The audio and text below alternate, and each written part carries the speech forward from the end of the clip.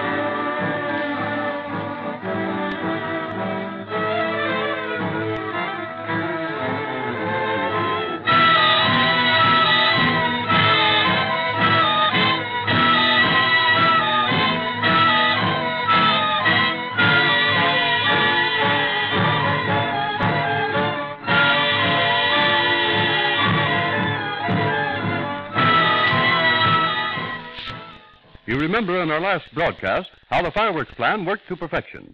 After quite a wait, the Roman candles, the floral bomb, and the skyrocket all went bluey at the same time. The Indians, scared to death, or nearly so, dashed madly into the jungle, anywhere to reach safety from this terrible magic of lights. But then came the big disappointment. The main part of the plan fell through. Mr. Noice, Jimmy, and Gene Brady went to the hut to get Scroggins and Grogan to ship them downriver to the Brazilian jail for their crime. They found the little hut empty. Grogan and Scroggins are among the missing. Mr. Noice, Jim, and Gene are at the door of the hut now, three very disappointed persons. Well, this is something we didn't expect, Jimmy. May have been the Indians that rushed this hut during the scramble when the fireworks were at their best. Say, we were lucky, though. Lucky they didn't think of coming into the hut next door. I wouldn't be at all surprised if the Indians that rushed in here figured that they were getting us, Pedro and me. Gosh, you think so? And they got Grogan and Scroggins instead. Well, that's something. Those pistol shots we heard, that must have been what was happening. And poor old Limey Scroggins was trying to shoot wild Indians with blank cartridges. That's another laugh. I'll bet his face was red. Jimmy, seems to me you're getting quite bloodthirsty. And how? But only when I think of Scroggins and Grogan. Say, I didn't wish them any bad luck, but I hope the Indians show them a swell time. Maybe they'll get the old anthill. You never can tell. Have you two noticed something else wrong here? Remember, we had 2 Indian prisoners. Pedro and I tied them up. They were over in that corner. Well, they aren't here now, but I'm kind of glad they escaped. Now, come on, children. There isn't much more we can do here now, and the sooner we get away, the better I like it. Whenever you're ready, Mr. Noice. Now's the time, then. Let's go. You sure you got your guns? Right here, Mr. Noice. A gun in one hand and the bull roarer in the other. Say, Gene, will you hold my gun of mine just a second? Here. Okay, but what for? What's the big idea now? Oh, just in case we got some customers who came in late. We might as well let them know that we got about a bushel of bad magic that we haven't used yet. Here goes.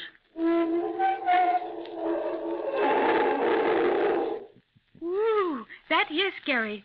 I almost feel like running myself. Well, that's a mighty handy contraption, Jimmy. We're going to see that thing well taken care of.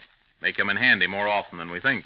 Oh, if it's junk like that you need up here in these jungles, well, just leave it to Jimmy. He can think up more crazy stunts.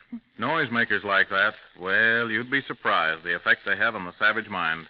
Some of the Indians make a strange sound effect of their own. It's made with a shin bone, human shin bone, you know, the flat frontal bone just below the knee.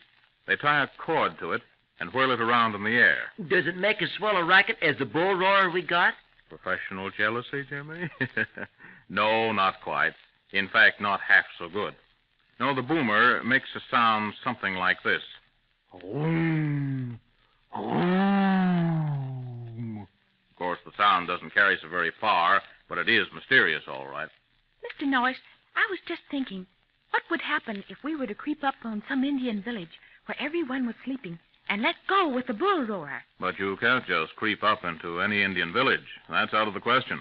They have guards as a rule, and always plenty of dogs that yelp at the least strange sound. Well, if all the dogs howl like that one a little while ago when I stepped on his neck, they're good burglar alarms, all right. But I was thinking about the Indian village where our daddy is held a prisoner. Maybe we can scare the daylights out of that gang, too. We still have some more fireworks, remember? Well, we may be able to work out something like that.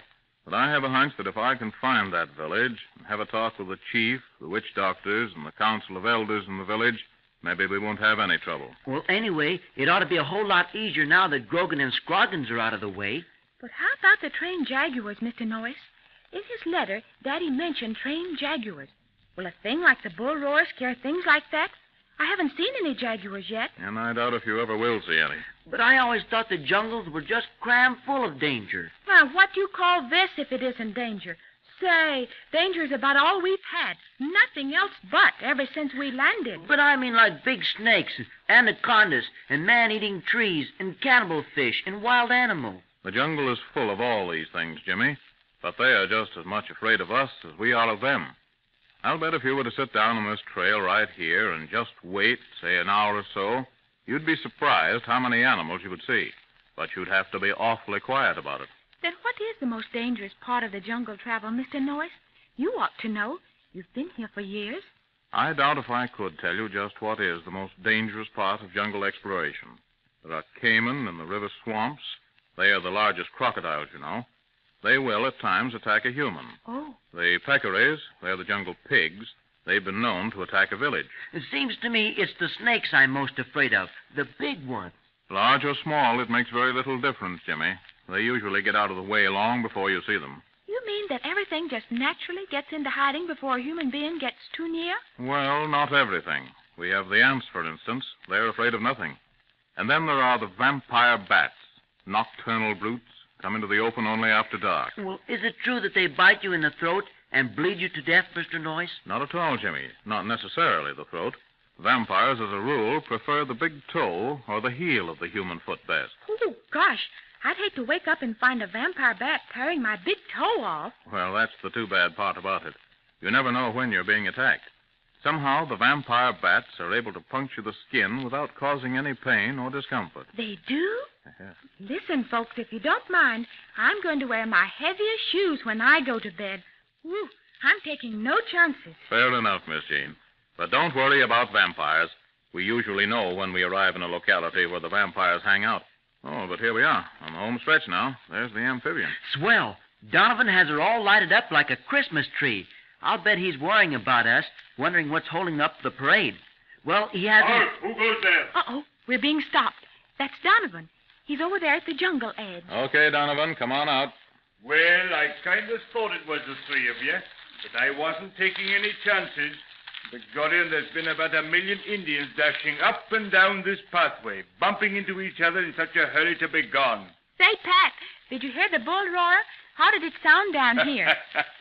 Sure, and bejabers, it sounded like 20 minutes after closing time on the Judgment Day. Hey, what have you got there? 2 guns? Well, sure, and I have. This one is my own gun. But I took this little one out here with me just to have some good, clean fun. Say, that's my air rifle. You can't shoot anybody with that. Well, and I know that. But one of them little pellets can sting like the very dickens. You know, we had 2 Indian prisoners on board. Well, I set them loose, threw them in the river one at a time after the bull roaring got going. I stood in the doorway and peppered them with a little air gun. Lots of fun. But what were you doing with it out here? Well, now, I was down by the river bank when the Indians started coming along the trail. And just as each one was making a run for a good dive into the water to get across to the far side in safety, I let him have a little BB pellet in the seat of his pants just to give him a little encouragement. Yeah. Well, Donovan, let's be going. Grogan and Scroggins are missing. I suspect the Indians took care of them. Well, here's the dugout then. Now, get in, everybody, and we'll go out to the ship. All right, Jane, in you go. Okay, Jimmy. Well, you're next, Jimmy. And Jimmy, you be sitting down or you'll be toppling overboard. All set, Mr. Noice? Yes, Donovan, and I'm certainly glad you got the ship swung around. If we had needed it in a hurry, you did the right thing. Well, thanks, Mr. Noice. But I'm sure glad we're not in that big of a hurry. And I'm just as glad them two no-goods, Grogan and Scroggins, are out of our sight. You know, we got enough to worry about without them on our hands. I guess you're right, Donovan. But they got away with the maps. If the Indians got them, well, maybe I can come back over here tomorrow from the big river and palaver with them. We may be able to get them maps back yet. Oh, Mr. Noice, reach up and take hold of the wing strut there. Hold the dugout steady till Jimmy and Miss Jean get aboard. All right. You first, Miss Jean. Jimmy, take her gun till she gets up here. Okay. Okay, Jimmy. Hey, somebody give me a boost. Here you are. There. I'll make it now, Hunky-Dory. All set? Hand up the rifles, Jimmy. All right. Yeah. Now, up you go, Jimmy. Come on. We haven't all night here, you know. Maybe some of the Indians have recovered from the strain by this time. Don't say I'm holding up the parade. Here, give me your hand, Mr. Noice. Yeah. That's it. All right. Up-de-daisy. There we are. Yeah, your turn now, Pat. Just let that dugout canoe drift. You better kick it aside with your foot. I'll hold you. We don't want it in our way when we start off. Okay. There she goes. And she's over toward the mangrove root. She won't bother us now. Yeah, this rope here at the hatchway. Is this the anchor? Yes, Mr. Noice. If you'll just stand by, and when I get up to the controls, I'll give you a shout, then just cut the rope. It's a big rock on the other end, and we don't need it anymore. Go ahead, then. And, Jimmy, you might be packing the guns and ammunition back into that locker out of the way. Yes, sir. And save out one for each of us. Our first stop is back in the big river.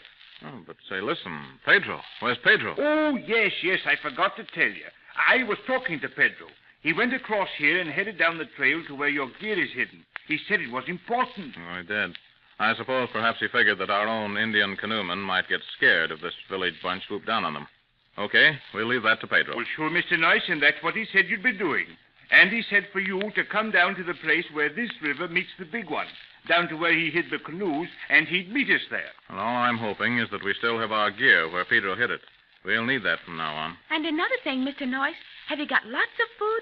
Gee, I'm hungry as a soldier ant. Plenty of good food, Jane. And very soon now.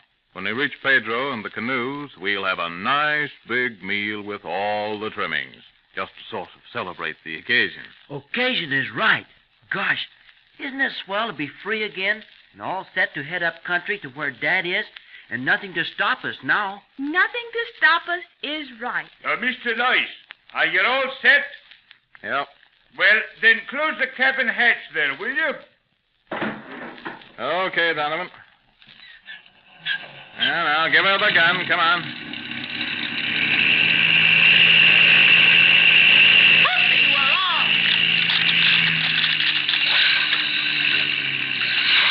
Hang on, everybody. Hang on tight. We're in trouble. Hang on now.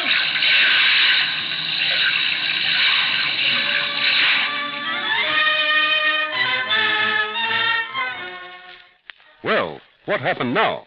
They were just skimming up from the surface of the river when that awful rattling sound came, and down they went back onto the surface with a mighty splash. What happened? What to do now? Is this some more dirty work? There's a surprise in store for you the next time you tune in. I'll be looking for you.